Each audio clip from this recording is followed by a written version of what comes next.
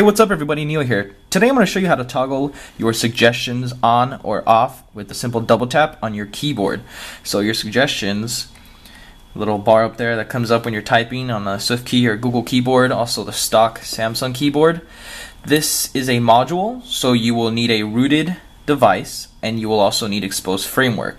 Now this module works exceptionally well with the Google keyboard and Swift key, but it does not work with the Samsung stock keyboard. But this will come in handy, say when you're typing a special name or some slang, you're abbreviating, you're talking with your friends and you don't want it to autocorrect you every time you hit spacebar. This will come in handy. You can just quickly disable it with a double tap, and when you're done you can enable it back up with just another double tap. Now the module, you'll need to acquire it through Xposed.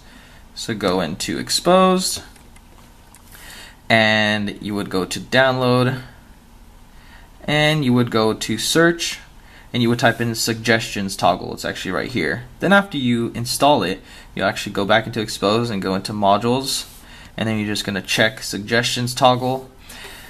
Make sure it's checked. Go back into framework and do a soft reboot. Mine's already active, so let's show you this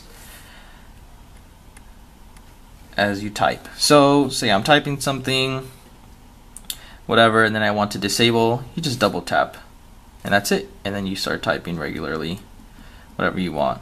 And then if I want to back up, double tap again. So it's extremely convenient. You may not use it all the time, but you may want to definitely use it every now and then or here and there. Or maybe you're like me and you hate getting autocorrected, but anyways, it's simple, it's convenient, it's just a double tap and that's it.